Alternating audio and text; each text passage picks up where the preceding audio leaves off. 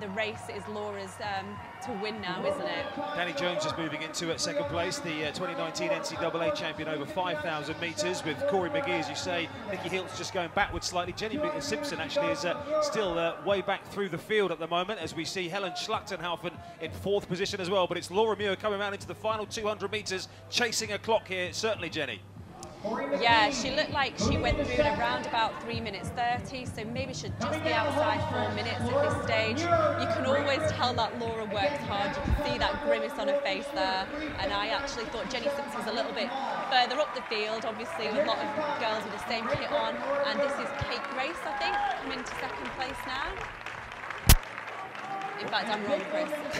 Tell me who it is. Keep your eye on Laura Muir anyway. The clock stops at 4:01:52. It's Schlachtenhaufen who takes 2nd place in the end, ahead of McGee 3rd. Danny Jones was 4th, and then Hilth came through for 5th. But Laura Muir 4:01:54 for the Great Britain athlete. Her PB, of course, is in the 3:55. Just a bit of elbowing and bumping with Raven Rogers, but it's still Riki. Now Rogers challenges. Yeah, and this is really coming down to those strength-based athletes towards the end of the race, and Gemma Riki is one of those strength-based athletes.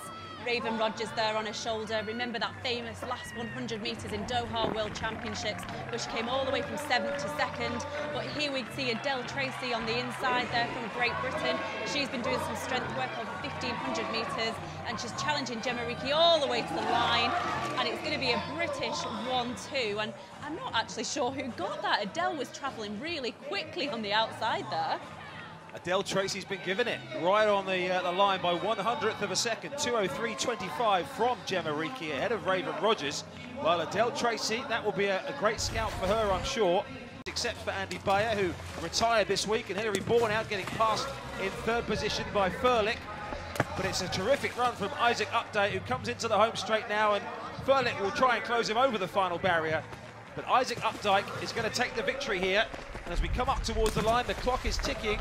8:22 is that Olympic standard, you know, Jem. We thought it wasn't on. Isaac Updike clenches the fist. He's got it. In 2nd place, Furlick will get it as well in a lifetime best for both of those. That's the fastest time in this fledgling year for Isaac Updike. And there are 2 more to add to the US ranks. Well, the Oceania indoor record holder, the Australian team, is pretty busy and stacked with 1,500-metre talents, with the likes of Stuart McSwain and Jai Edwards as well. But it is Ollie Hoare who's dictated this race from a long way out.